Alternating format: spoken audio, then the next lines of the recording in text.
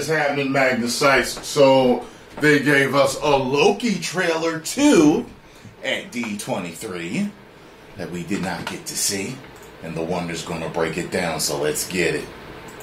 What is going on, everybody? Welcome back to the Cosmic Wonder, where we talk all things Marvel and MCU. I'm your host, Warren Thompson, and if you've been following the channel recently, or just been following Marvel news in general, you know that this past weekend was Disney's D23 Yes, Expo, it was, and sir. Marvel Studios, along with Lucasfilm, had their panel this past Saturday. Now, during this panel, a lot was revealed about Phase 5. We got the official cast for the Thunderbolts. We found out that the leader is returning and is going to be the main villain of Captain America 4. And during their presentation, they revealed a lot of new footage and a lot of trailers for Phase 5 projects. Yesterday, I went over the footage that was shown for Black Panther 2 Wakanda Forever, and today we're going to be going over the Loki Season 2 footage that was shown, and also some new Ant-Man and the Wasp Quantumania footage that was shown. We'll be linking that to Loki Season 2, and Kevin Feige also did confirm some major things about Quantumania that connect directly to the Avengers the Kang Dynasty. So, we'll be breaking all of that down in this video, and of course, if you're new to the channel and want to stay up to date on all the latest Marvel news, be sure to subscribe so you don't miss out on any of the latest videos. So, the Loki Season 2 footage that was shown at D23 is quite interesting.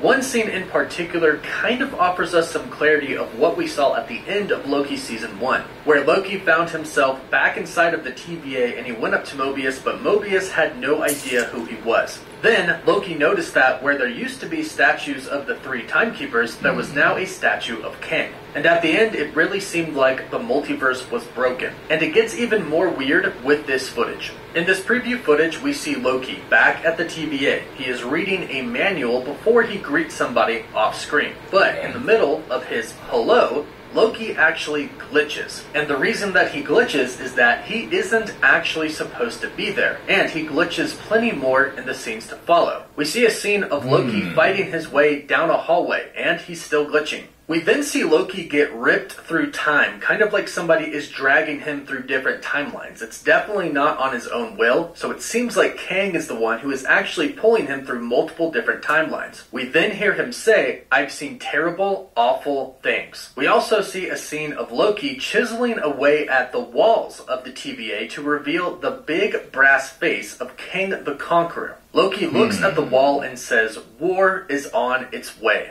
We then get introduced to a new character. The famous actor Ki Hoi Kwan appears to be playing a TVA archivist. We know that Loki looked through the archives at the previous TVA. So I'm assuming that this character is going to be there to show us that the TVA is not the same as the one that we knew before. And I'm sure that the archives are all going to be different than the previous TVAs. In fact, the whole history of this particular TVA is probably going to be very different. In fact, it does kind of show that in the final scene, which we'll talk about in just a bit. But before the final scene, we see a couple of other scenes. We get a glimpse of an old Hollywood movie premiere, and we see Sylvie listening to records in a music shop. Loki and Mobius get a fun costume change as we see them in old vintage tuxedos. They could be on their way to that old Hollywood movie premiere that they showed. We're not really too sure what this scene could be about. They're probably looking for somebody at some point in time. But if you recall, we've actually seen photos of these. They were released very recently, some set photos of Loki in costume in a tuxedo, and of course of Owen Wilson in a tuxedo as well. We then see Loki falling through the middle of the TVA building, which I'm assuming is at the end of him being ripped through time. But here's the final scene, and it's actually quite cool. We see Loki and Mobius sitting across a lunch table from each other, just like we saw in the very first season. However, you can tell that things are very different. And then we see Loki say to Mobius, "I don't want you to think I'm the bad guy in all of this." And Mobius says, "Who says you were?" Loki says, "Iron Man, Captain America, Hulk, Black Widow, Hawkeye, Phil Coulson, Thanos, Nick Fury, my father, my brother, Miss Minutes, you," in which Mobius just looks at him and goes, And that was the footage that was shown for Loki Season 2 at D23. And as you can see, it is quite interesting. It's been established now that the TVA that we saw Loki at the end of Season 1 is a completely different TVA. When Sylvie killed He Who Remains, they really did shatter the multiverse. And we don't really know the whole entire rules of the multiverse now that it's broken. Could there be more than one TVA? Overall, nobody at the current TVA where Loki is at knows him. But throughout this trailer, the overall vibe is that Loki is trying to warn them of what is to come. He's trying to warn them about Kang the Conqueror. And it looks like Kang might actually know about Loki. As we see Loki being ripped through time, I can only assume that this is Kang, because he is the one who is the master of time. But of course, it could always be the TVA if they do perceive Loki as a threat, which they probably do. But again, now the multiverse is broken. Whereas before, the TVA was dealing just with a sacred timeline, and now they are dealing with a bunch of different timelines. So who knows where their heads are at right now. But make no mistake, one thing that we have learned is that the TVA is definitely not the same.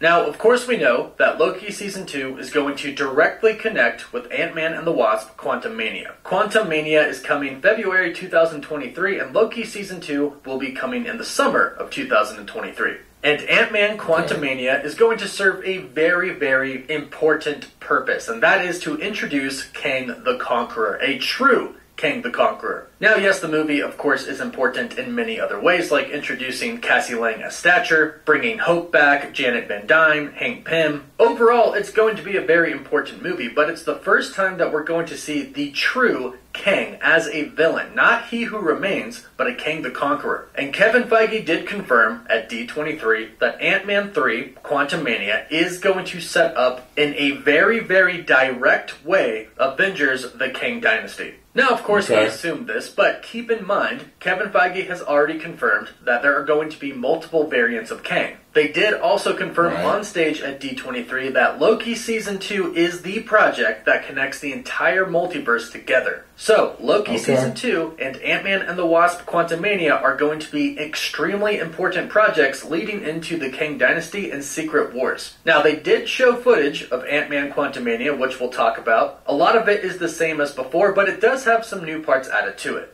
In the footage that was shown at D23, we see Scott Lang having lunch with Jimmy Woo. Jimmy Woo is returning. We see Cassie, his daughter, showing her dad a machine that is sending a signal into the quantum realm. Janet tells her to turn it off, but then the machine sucks the whole family into the quantum realm. There we see Bill Murray. We see Kang the Conqueror telling Scott Lang, "You're an Avenger. Have I killed you before?" Which again is an insanely cool line. I love it, but perhaps the biggest reveal of the new footage that was shown for Ant-Man Quantumania was the fact that Scott Lang has to perform a heist for Kang the Conqueror. Apparently, Kang tells Ant-Man that he took something from him, or he lost something due to some of his actions. So, Kang holds Scott's daughter Cassie hostage and says that if he wants to get her back alive, he'll have to perform a heist for him to get something for him. Now, at this point in time, we have no idea what this is. But I am assuming it's something relating to the multiverse and the quantum realm, since Ant-Man is the one who has the ability to go in the quantum realm. It could be some ancient relic from a cosmic entity that affects the multiverse. Whatever it is, I'm really excited to find out. I'm really excited to watch this movie, and especially see it connect to Loki Season 2, and to see them both connect to the Kang Dynasty and Secret Wars. So that's it for the footage that was shown for Loki Season 2, and the new footage for Ant-Man Quantumania. Let me know what you think about it in the comments down below.